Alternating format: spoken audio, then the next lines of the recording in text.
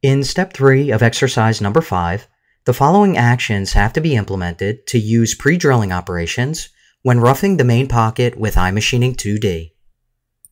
For the purpose of this exercise, two examples of pre-drilled holes are defined. For the first example, define a small pre-drilled hole. In the SolidCAM Manager, right-click the iFinish Outside Shape operation and choose Drilling from the Add Milling Operation submenu.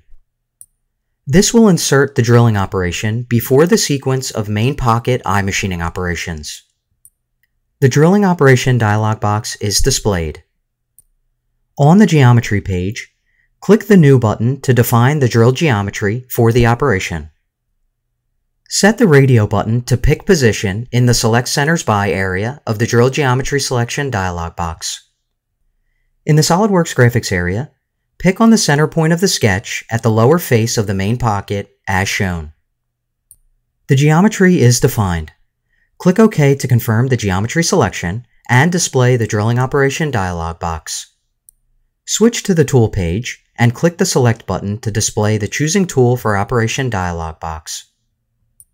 In the Part Tool table, select Tool number 3, the 4mm drill. Click the Select button to choose the tool for the operation and exit the Part Tool table. Switch to the Levels page to define the milling levels. Click the Upper Level button. In the SolidWorks graphics area, select the top face of the target model as shown, and then click OK to confirm the selection. Next, click the Drill Depth button and select the lower face of the main pocket to define the drilling depth, and then click OK to confirm the selection. In the Depth Type area, leave the default selection of Cutter Tip so that the drill tip reaches the defined drilling depth. Switch to the Technology page to define the technological parameters. The standard drilling method of G81 is used for the operation. Name the operation D Small Hole. Then, click Save and Calculate to add the drilling operation to the cam tree and calculate the tool path. Using the Exit button, close the drilling operation dialog box.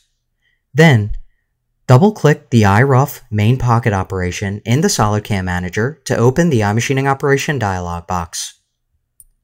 Switch to the link page and move to the Pre-Drilling tab. Enable the Use Pre-Drilling Operations checkbox, and then select the previous drill operation from the list, D Small Hole with a 4mm diameter. When selected, the X and Y coordinates also appear in the drill positions list. Now, iMachining can use the data to perform automatic helical entry over the small pre-drilled hole.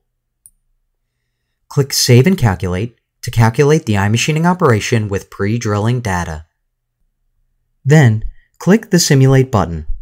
When the Simulation Control Panel appears, switch to the Solid Verify tab.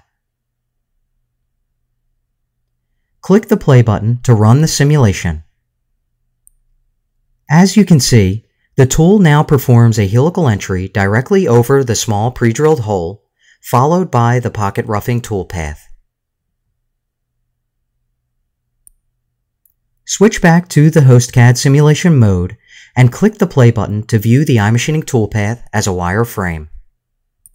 Note that using a small pre-drilled hole as a helical entry point for an iRough operation dramatically reduces stress on the tool, and as a result, it can help increase tool life.